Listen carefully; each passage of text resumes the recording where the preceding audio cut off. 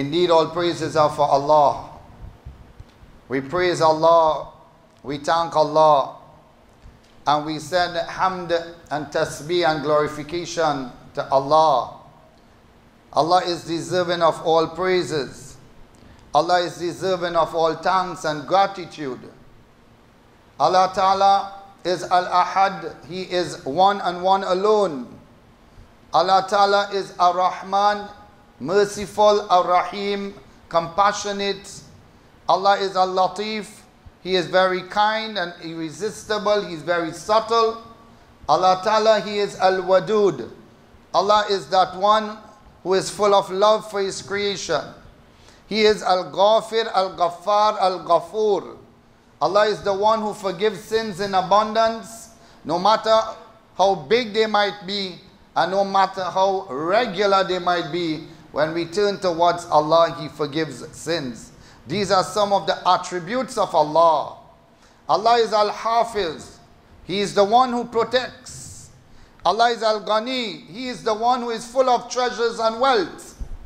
Allah Ta'ala, He is independent. He has no need for us. He has no need for our wealth. He has no need for our worship. It is us who lies in need of Allah. He is Ar-Razzaq. He is the one who sustains and maintains.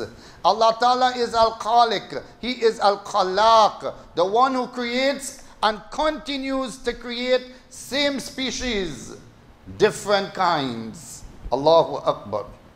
Allah Ta'ala has sent approximately 124,000 prophets to the face of the earth. 25 of them are mentioned in the glorious Quran. Allah Ta'ala has chosen one Nabi to send for the entire humankind, for the entire world. The Quran mentions him as Rahmatul lil Alameen, a mercy to the entire world. The Quran speaks about him, Mubashiran wa Nadhira, the bringer of glad tidings, the warner, no other than Muhammad sallallahu alaihi wasallam.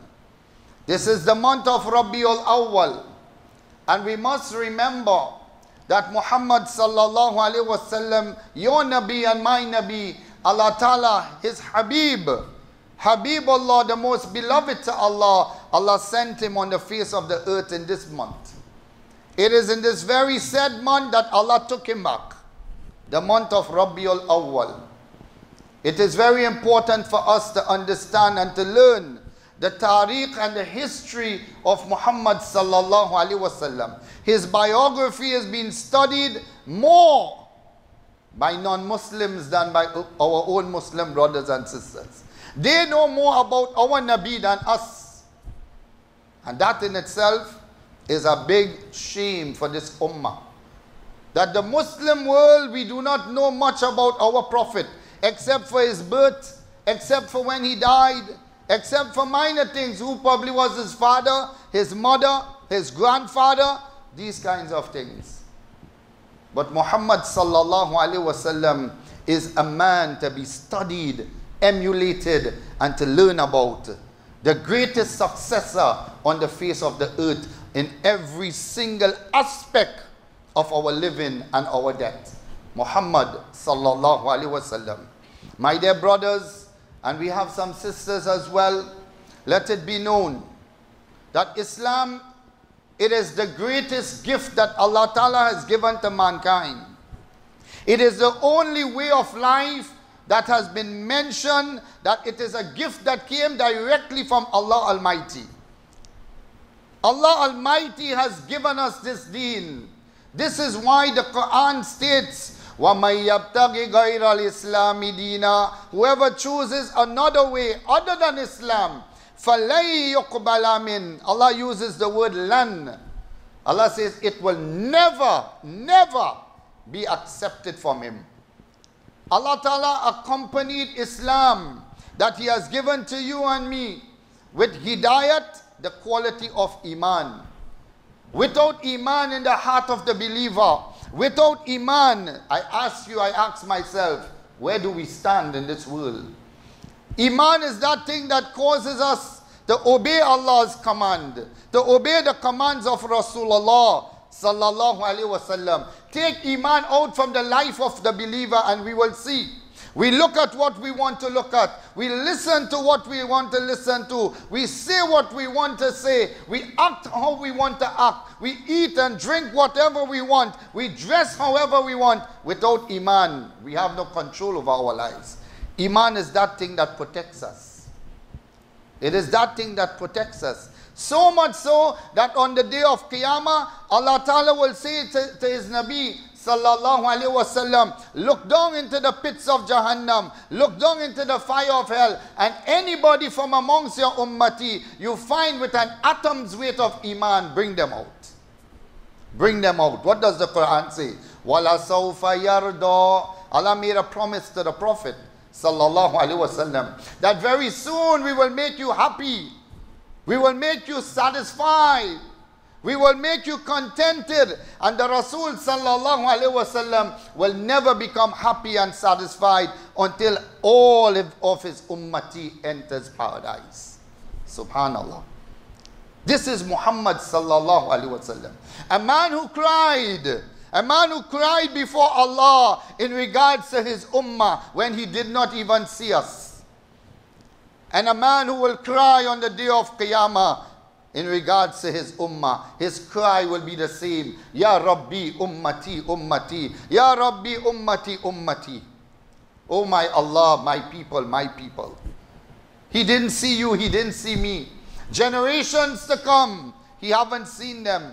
But his plea and his cry was for each and every one from his ummah. Subhanallah. Once the Prophet sallallahu alaihi wasallam, he was leaving the land of Medina. He was going back to the land of Makkah. And on this journey, he stopped at a place called Abwa. The Rasul sallallahu alaihi wasallam, he stood at a qabristan. He stood in front of a grave. And he began to sob. He began to cry. So much so that Sahaba radiallahu ta'ala anhum, Sahaba started to hear the sounds of the Rasul sallallahu alaihi wasallam when he was crying.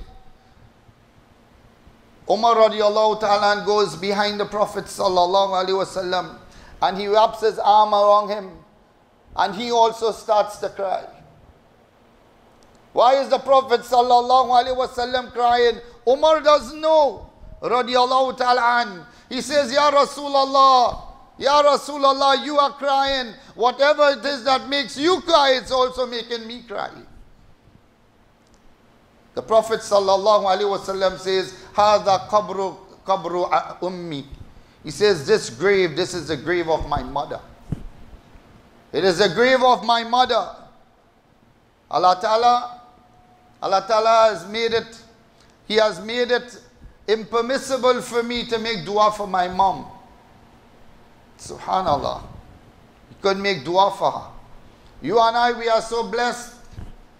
We are so blessed that today we have our mothers alive. We can make duas for them. Those whose mothers and fathers would have died on Islam, we can make dua for them too. Those whose mothers and fathers are not Muslims and they are still alive, we can make duas for them too. But the day they die without Islam, then it will become forbidden for us. It will not be permissible for us to make duas for them. So the Prophet sallallahu alaihi wasallam came in this month and he brought Islam to us. Allah Ta'ala completed this way of life for us. Allah Ta'ala gave us this way of life. It is not up to you and me to be Muslims. Huwajtabakum, the Quran says. Huwajtabakum, it is He who has chosen you. It is not that I chose to be a Muslim, no. You didn't choose to be a Muslim, no. It is Allah who chose you to be a Muslim. Huwajtabakum wasammakumul muslimin, and it is He who has named you and called you Muslims. Allah. We had a choice, but without Allah's guidance, without Allah's being Al-Hadi, Allah is Al-Hadi. He gives gifts, and He guides. It is He who has put it in our hearts to be Muslims. And for every single aspect of life, it is Allah who will put it in our hearts. Sometimes Allah closes the hearts and seals the hearts. Seals the hearts that we don't even recognize that the heart is sealed. And a lot of Muslims, we have become like that today.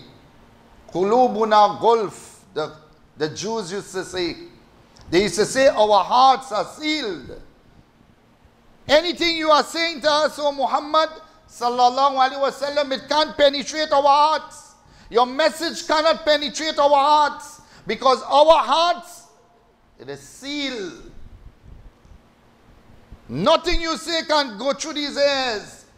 Nothing you say can make us become Muslims. Our hearts are sealed. Allah says on the contrary, Bal taba Allahu qulub. What is Allah who has sealed their hearts? It is Allah who has sealed their hearts. That even though they are hearing what the truth is, even though they are seeing the truth, it cannot penetrate their hearts. They have become like animals and worse. Subhanallah. So we must thank Allah.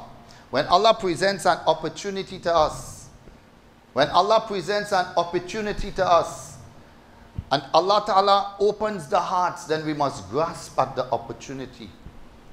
And there's an opportunity. There is an opportunity that the Prophet Sallallahu Alaihi Wasallam has put before every single ummati as a test and a proof of his iman to Allah. A test and a proof of his iman to Allah. Shaitan has put the contrary. Shaitan has made it different, that we see it different the way Allah Ta'ala has made it for you and me. What is the test? The Quran says, Ash-shaytanu ya'idukumul faqra. Subhanallah. Wa ya'murukum bil fahsha. Shaitan threatens you with poverty. And he encourages you. He encourages you. He orders you to do what is wrong.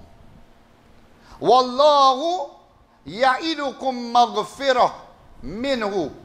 Allah Ta'ala, He promised you forgiveness from Him. Wa fadla, and grace and bounties. The Prophet Sallallahu Alaihi Wasallam explained this ayat of the Quran to us. And he says that Shaitan, he comes to man. This mankind, Shaitan has an effect on him. And this very said mankind, an angel Allah has appointed upon him, he also has an effect on this man. So two things. Shaitan has an effect on him, and the angel also has an effect on him. The Prophet Sallallahu Alaihi Wasallam says, Shaitan, he threatens this man with evil repercussions and rejecting the truth. That if you give anything, problems in your life. You'll become poor. You'll deprive your wife. You'll deprive your husband. You'll deprive your children. What you're going to eat tomorrow. What you're going to drink. What you're going to wear. How you're going to have fun. You're going to become poor. Shaitan threatens man. He threatens man that you will become poor if you spend and give in the path of Allah. And he also threatens man by rejecting the truth. What is the truth? The truth is, Allah says, when you give one, Allah multiplies it 10 times to 700. That is the truth. But the angel, the effect of the angel is that the angel promises a good end. That you will die on the path of deen. Allahumma man ahyaytahu minna fa'ahyihi ala al-Islam. Oh Allah, whoever dies from amongst us, let him die on Islam. Let him die on Islam. Subhanallah. Whoever lives amongst us, let him live in Islam. وَمَنْ تَوَفَّيْتَهُ مِنَّا. And whoever, oh Allah, you take back, فَتَوَفَّهُ عَلَى الْإِيمَانِ. Take him with iman. The angel, they promises a good end and believing in the truth. Then the Prophet sallallahu alaihi wasallam said, فَمَنْ وَجَدَ ذَلِكَ فَلْيَعْلَمْ أَنَّهُ مِنَ اللَّهِ. that whoever finds the latter, that he is attracted to the angel, that his thought is his inclination is towards the thought of the angel, that he will have a good end, that he will be adhering to the truth. The Prophet says, فَلْيَحْمَدِ اللَّهِ, let him praise Allah. Let him thank Allah. Let him glorify Allah. Because the thought to do something good, it is always rejected many times by somebody. But where are you going to do that for now? Eh? Where are you going to give this for? Where are you going to give that for? Somebody always interjects when you want to do something good. You're thinking what you're doing, boy? Them people are real thing. And the shaitan come and whispers like that. Anytime you find yourself open to this thought, that if I give something for Allah, my end will be good. My end will be good. Praise Allah for that. Allah has opened your heart.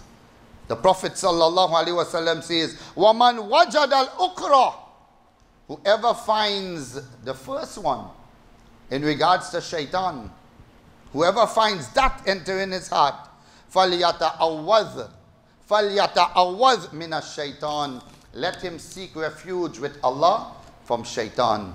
And then the Prophet ﷺ recited the ayat of the Quran, الشَّيْطَانُ يَعِدُكُمُ الْفَقْرَ وَيَأْمُرُكُمْ بِالْفَحْشَى. Shaitan threatens you with poverty. Shaitan, he threatens you with poverty. Don't give because you will become poor. The Prophet ﷺ, he told us, and he told the women of Makkah and Medina, if you have to save yourself from the fire of Jahannam, even a little piece of date, you should give it in charity. Give it in charity. And this is part of the test of the believer. Wealth. Test your iman and see what you will give to others and see what you will give to Allah. See what you will give to your families and see what you will give to Allah. Because whatever we have, it does not belong to me and it does not belong to you. It belongs to Allah. And we say it all the time, but our iman does not show that. Our iman does not reflect that.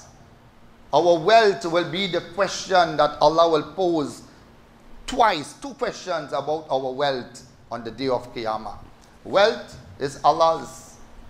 Allah is Al-Ghani. He is the one who gives. What is going to happen tomorrow? You know, I know.